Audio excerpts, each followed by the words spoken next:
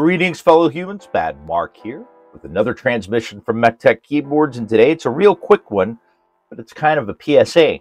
Now, if you have any of the GMK fake VIA keyboards, which include the GMK87, the GMK67-S, and the GMK81, then you may have experienced some weird issues with VIA, but primarily where the Windows key doesn't work and you have to hit the Alt, so you have to switch from Mac to Windows and back. There is a firmware update. Now, I've only been running it for about a day and kind of going between all three, but they do seem to be a little bit more stable. So there are links down below. I've gone ahead and put it up on my Dropbox, and we're just going to go through it here real quick.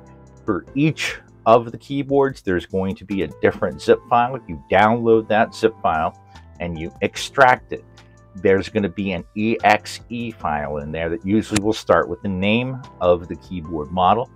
You're going to want to go ahead and double click on that, and when it opens up, you're going to want to make sure that you're doing when you open up that executable, you're going to want to make sure that it shows a check mark, a green check mark. If you only have a start button, don't do anything.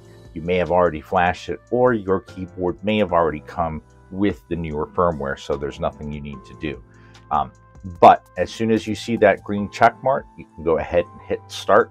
It only takes about 30 seconds. The keyboard will reboot, but I have not had the need to switch from Mac to Windows, and I was having to do it almost on a daily basis with the GMK, I believe the 87. But so that goes away. Now, they also include a new custom tool or a new version, but it doesn't seem to be any better. It still takes a while. If you do anything while it's uploading, it's going to crash and you're going to have to start it all over again. Basically, you want to pick your animation, upload it, and just leave it alone for a while. Like, go have a cup of coffee, come back. As long as you give it enough time, it will go through the process and it will upload the image to either one or two. So I just wanted to go ahead. I've been trying to get into better communication with Zuoya. I have their email, but they just don't seem to respond. They seem to only use it for sending out. But I was like, listen, hey, I've bought all these keyboards from you guys. Can you guys please send me the firmware update? Because I had heard from on Discord, on our Discord server, somebody said that there was a firmware update for the 67-S, but I asked them for the firmware for the GMK keyboards, and they sent me all three. So again, GMK81, GMK67-S, or the GMK87. There's a file, there's a link down below for each and every one of them.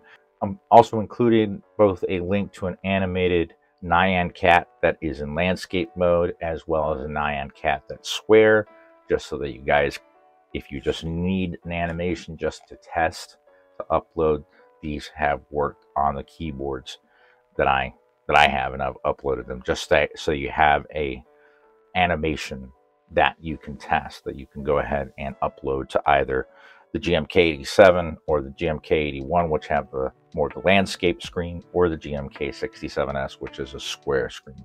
So again, if you guys have any questions, any comments, please leave them down below. I do hope that this takes care of that issue for you. And like I said, I've only played with VIA a little bit, but it seems a lot more stable than it did previously, and it seems to react a lot quicker. Whereas before, the keyboard would it just did some weird things on VIA. It seems to be a little bit more stable. Now, this is fake VIA because it's not built on GMK. They have a closed source firmware on the actual keyboard, and it's communicating using the VIA protocol. So that's why the VIA interface, thinks that it's a VIA keyboard, but that's why you have to use the JSON file. In this update, I only saw a couple of slight differences, but there are some new JSON files as well.